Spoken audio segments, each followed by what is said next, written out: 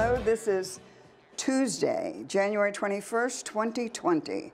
I'm Fran Duvall, the host for today, and I'm happy to now say her name correctly, Melissa Robson. Thank you so much for coming on today and bringing us up to date. And I don't know, I think maybe since the last time we spoke, I know you've been on since, but you've got a bigger umbrella that you're kind of covering, aren't you? Slightly. Some of the things are the same, but other things are different. So going into 2020, my role is the Associate Executive Director for Health Services. And so in that role, I am supporting Garden Ridge, continuing care. I'm supporting the medical group and the medical center and just supporting them and our new leader there, and supporting resident life, and specifically in resident life, having the ability to support the certified home health and home support and those teams. So I'm really excited about this year and my opportunity to support them. And I forgot to sneak one other department in there, rehab and rehab services. So our PT, OT, and all of those areas. So everything that comes under what I would say the health services umbrella, those are the teams that I'm going to be working with going into 2020. Oh, that sounds like a big enough umbrella. You'd have to have a golf umbrella to, you know, capture all those.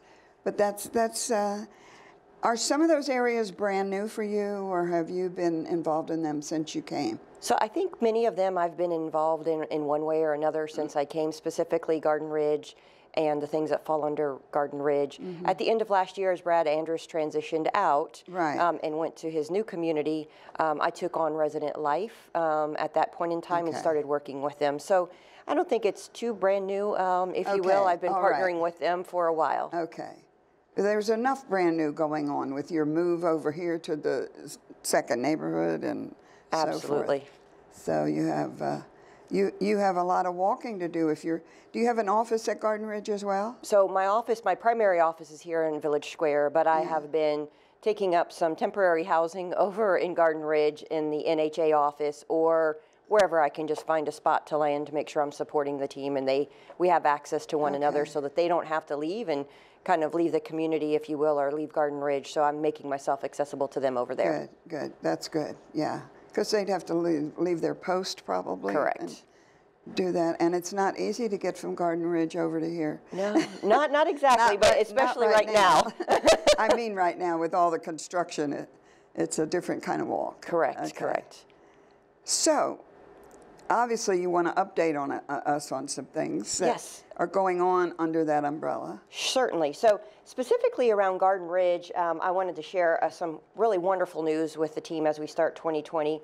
One is that we have a new director of nursing that's been here on an interim basis at the latter part of 2019. So some of you might have met her. Her name is Aisha Mathis, and Aisha is joining the team permanently this month from Riderwood.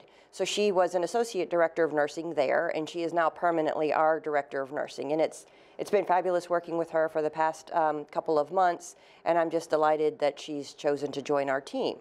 Then in the middle of February, we will have another new leader joining us in Garden Ridge, and that is Mohammed Jalla.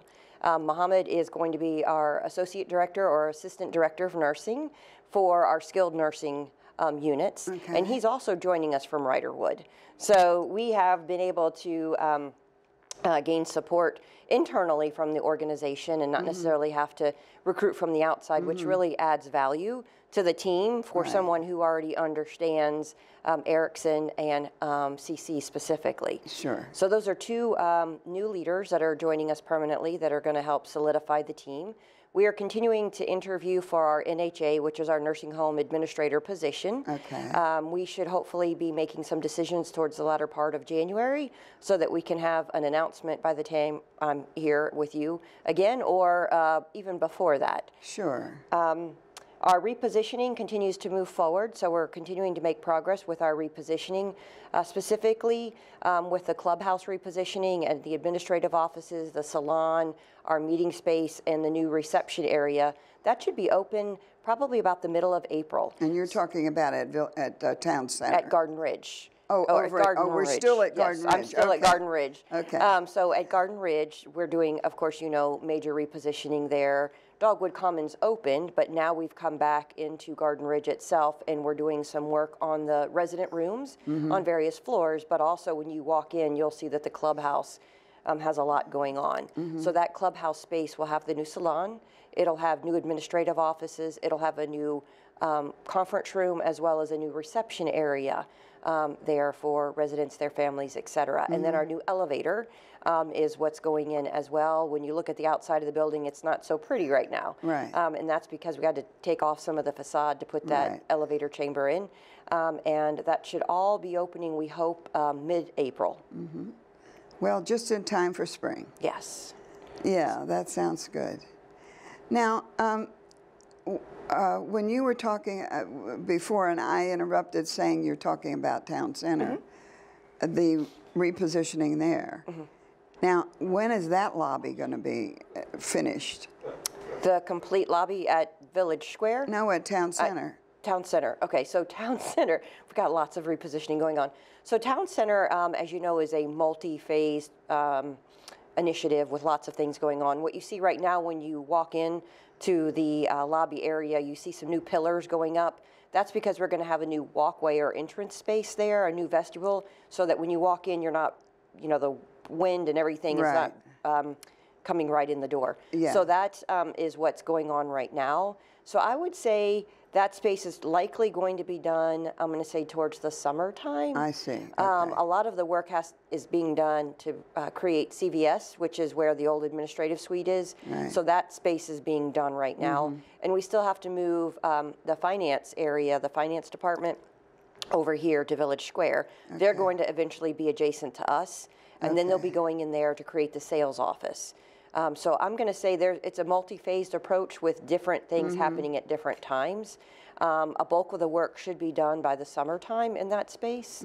And summertime could be anywhere from that June to August. I'm not going to back myself into a corner there, but we continue to make progress there in that space.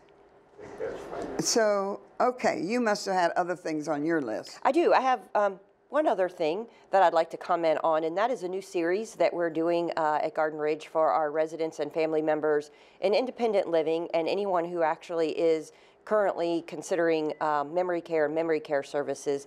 We are doing a program called 4 Reasons, and 4 Reasons is really just an opportunity for us to focus on our memory care and memory care services that we offer here on campus, not just at Garden Ridge itself, but as a series. There's one this evening, and then there's one tomorrow afternoon in the Hunters Crossing Conference Center, in which we're going to be talking about the various options that we have to support memory care and memory care services here on campus. Well, our next guest is going to be dealing with intermission. They do some of that, don't they? Correct. Yes, they do. Now, does intermission come under your umbrella? Intermissions is actually with programming, and it also is underneath resident life. And so with that, I do support them as well. Okay. So we do work collaboratively together. Yeah, well, that's good to know. Now, this program, and it says 4 Reasons. Can you tell us what the 4 is? It's spelled F-O-U-R, by the way, folks. F-O-U-R, correct. Yeah, correct. So the 4, and I would say the 4 reasons, if you will, or 4 discussion points that they're going to focus on tonight. And then tomorrow is how memory care includes utilizing a person's strengths to improve quality of life. Number 2, the value of optimal expert support for those living with changing cognitive abilities. 3, how a customized care plan enhances and improves your loved one's quality of life. And 4, why reducing caregiver stress is always beneficial for receiving care. So it's those 4 reasons and those discussion points, if you will, that they're going to be focusing on. And Kara Skripczyk, which is our Director of Memory Care Services for Erickson Living overall, She is the one that's going to be here tonight and tomorrow to discuss these. When you're saying tonight, what time is that tonight? So tonight is from 6 to 7 p.m. Did people have to register or anything ahead of time? Our preference was to register, but I'm sure we are more than happy to accommodate because it's in the Hunters Crossing Conference Center. So that's a very, very large space. Yes. I don't know how many RSVPs we received. I know that we've sent out literature and we've had things posted for a while now. But there's the one this evening from 6 to 7 p.m. And then there's one tomorrow from 11 a.m. to 12 p.m., which is January 26th, Wednesday. And it's also at Hunters Crossing Conference Center. Wait, you said tomorrow. Tomorrow's Wednesday. And then there's one today. Yeah, but it's not tomorrow, the 22nd. Today is the 21st, Tuesday. When's the next one? Wednesday, January 22nd. Oh, tomorrow. You did say 22nd. Yes, I'm ma'am. sorry, I thought you said 26th. Oh, no, ma'am. The 22nd. Okay, all right. And it's good for evening because then families can come as well. Correct. Yeah. Well, for such an important need, I think families would take off in the morning anyway, or that midday one. And I hope you have a good turnout. Yes, I'm looking forward to it. I hope so. Yeah. Will you be there yourself? Or? I am planning on being there this evening and then being there tomorrow as well. Well, I do wish them well. Thank you. Now, what's written on your little purple sheet here? Is that?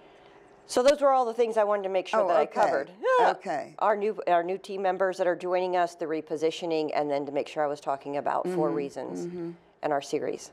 To bounce back to the repositioning, are there going to be new carpets in the hallways anywhere?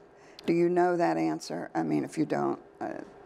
So the plan is, with all the repositioning, both at Garden Ridge as well as Town Center, that there'll be new carpet being put in the lobby area specifically, and then the hallways. Well, I was thinking specifically of this hall, of neighborhood 2 hallways, resident hallways. So there is an entirely different project that we're working on that will actually be replacing the hallway carpeting in all of the residential hallways over time. Okay, all right. Well, listen, thank you for coming today and filling us in on a lot of newness, but that's the way life is. It's always an adventure. So thank you very much for letting me be here today. I look forward to speaking with you in the future. That's right.